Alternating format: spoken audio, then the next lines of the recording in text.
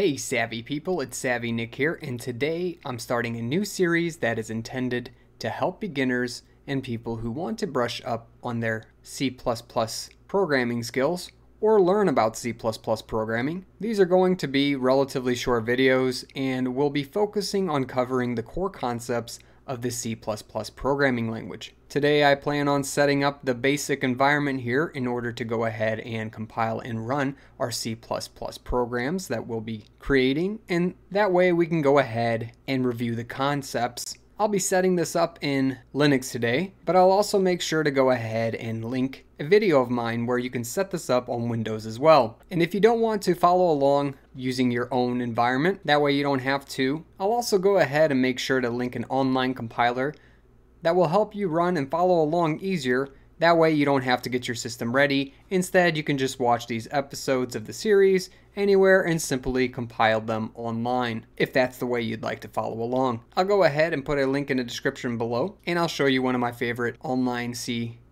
compilers later in the video. Alright, let's get started. First, I'm going to launch a new terminal, and to do that, I'm just hitting Activities, and then typing in terminal, and one will pop up then. In this command line interface, I want to install a package here in Linux. I'm using Ubuntu 20.04 for this, if you want to follow along on the same Linux environment. Otherwise, you can use whatever Linux distribution you want. Most of them have this package available. So here I'm going to do sudo space apt space install build hyphen essential. Now what this package does is it gives us the essentials for building C++ programs, and after it's installed we'll be able to compile our program. So go ahead and press enter and then type in the administrative password in order to start installing the package. It says that it's going to take about 143 megabytes here, but what you can see in here is that we have a bunch of libraries as well as G++ and GCC,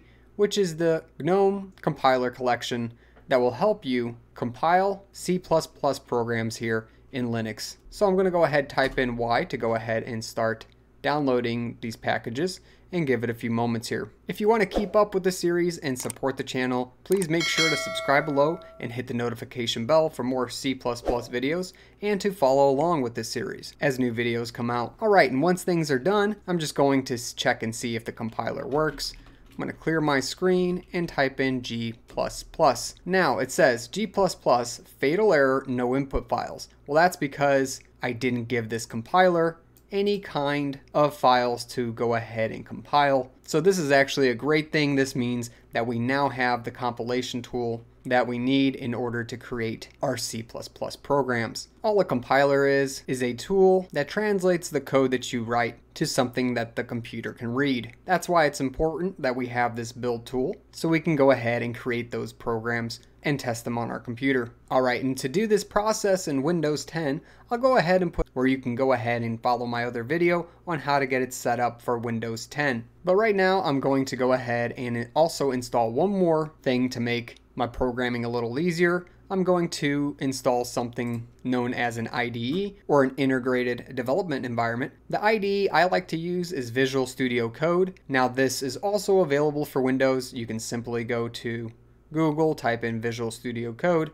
and download the latest version of it online. But I'm going to go to the App Center here and make it very simple on myself. I like using Visual Studio Code. It gets the job done for me, and it will be the IDE that I use for this series. Now don't get too caught up on IDEs. You don't necessarily need one. Just open up a notepad and you can write along with me as well in there. I'm just going to be using this for future purposes, so I might as well get it ready. In the Ubuntu Software Center, I'm going to go to the magnifying glass so I can search and type in Visual Studio Code and give it a few moments while it retrieves packages here. And you can see that there's an option for Visual Studio Code. I'm going to select that one. And then once this pops up, you can see what the IDE kind of looks like here with this preview image.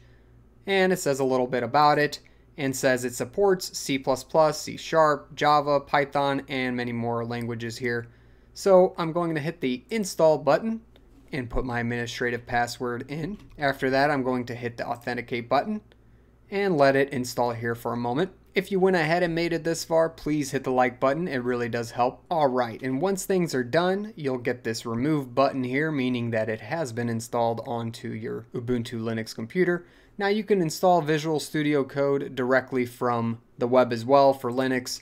So if I just go searching Google real quick in Mozilla Firefox, if I search for Visual Studio Code, and then I go to the download section, you can see that there is Linux available here in the middle, as well as Windows on the left, and Mac if you want it on Mac OS. You can also follow along on there as well. It says you can get it out of the Snap Store, so any distribution that has snaps installed on it, you can go ahead and easily download a snap. Otherwise, there's a Debian package for Debian-based distributions, RPM for Red Hat, Fedora, and SUSE, and finally tar-gz, which is a compressed file where you can install it for any other Linux distribution. Alright, great. So I'm going to exit out of here and close out. Now we're getting pretty close to running our first program, and I'll go ahead and show you how to do that using Visual Studio Code. So if I type Visual Studio Code in my activities, I'll see that it pops up. Go ahead and open up Visual Studio Code, and in here I'm going to create a new file, and I'm going to call it main.cpp in a moment. But what I first want to do is install an extension.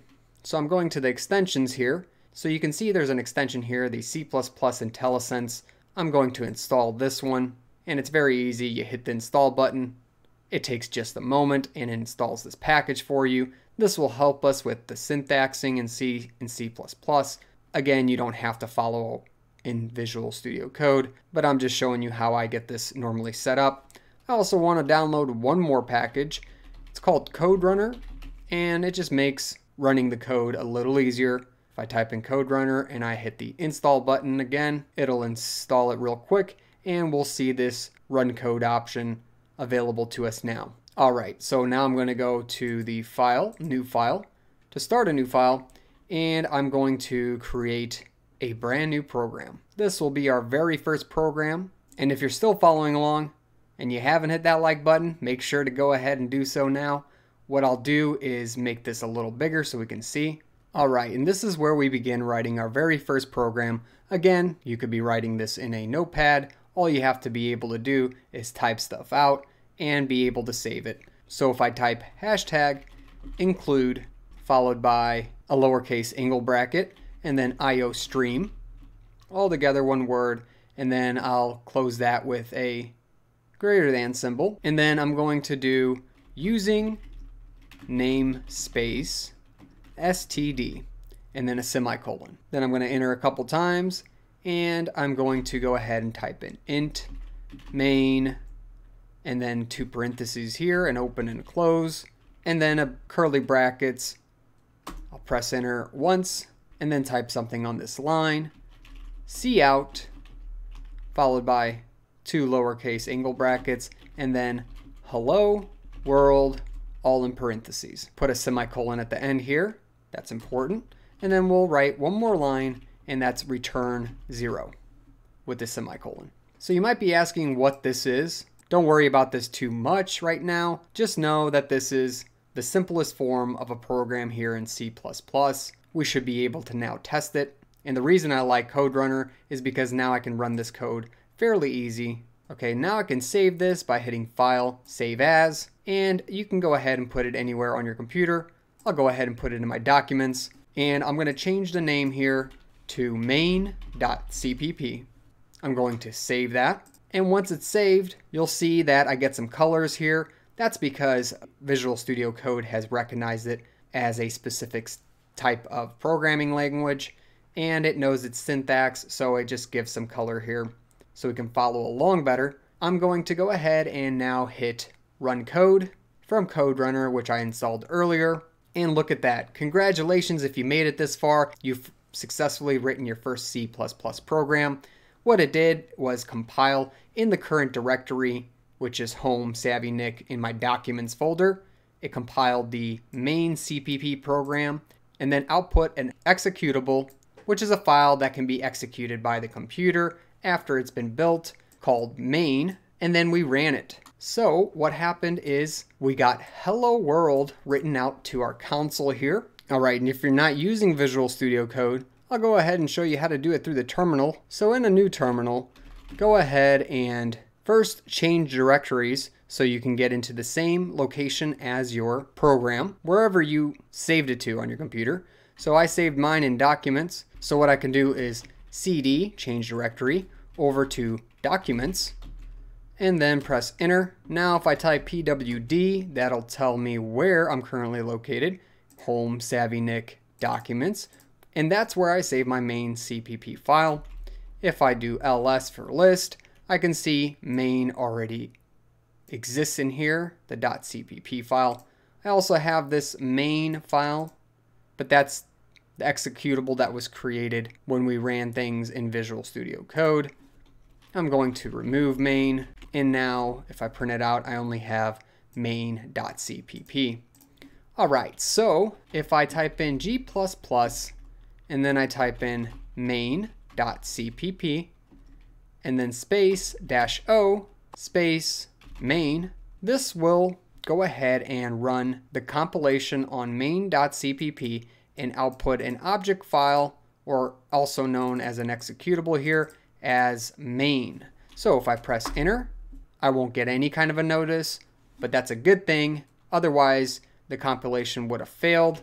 I'm going to do ls, and we can see that main exists here. Again, this is for people who aren't following through Visual Studio Code and just want to be able to run through their command prompt and or their terminal here in Linux.